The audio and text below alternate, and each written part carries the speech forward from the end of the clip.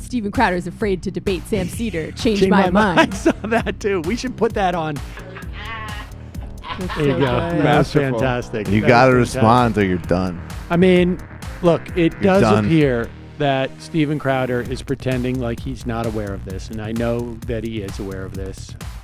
The beautiful thing is with social media, the world can write to you. Let's just put it this way.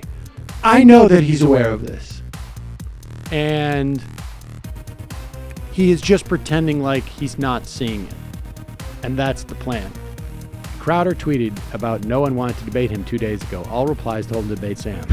Crowder's subreddit is even questioning him, talk about leaving his mug club if he keeps dodging. His supporters claim his health has been too poor, LOL.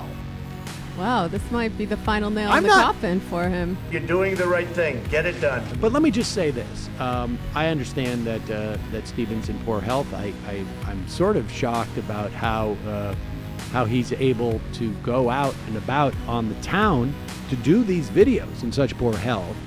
And I will make it super easy. We can do this via Skype or the phone, or we can do it in any way that is comfortable for Steven. Look, this is just common sense. They want to see it be done correctly.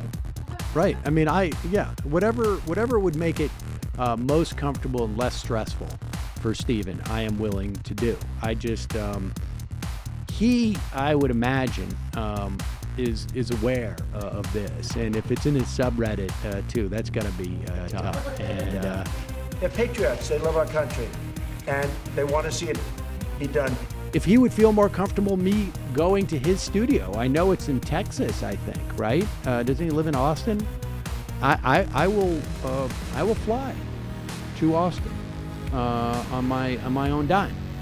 People are like, why is this so important to you? Well, it's not that important to me, but he keeps claiming that no one from the left will debate him on this stuff. And he keeps saying, change my mind. And I'm saying, well, give me an opportunity to change your mind.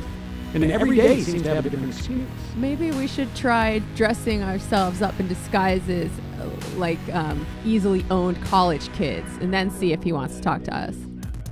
Yeah, maybe that would be We need it. to look like a college kid that's late for another class. and Right, not exactly. Read up on the topic he's talking about. Yeah, that could work. Tweet at Steven. You can tweet at both of us and say it's time for a debate.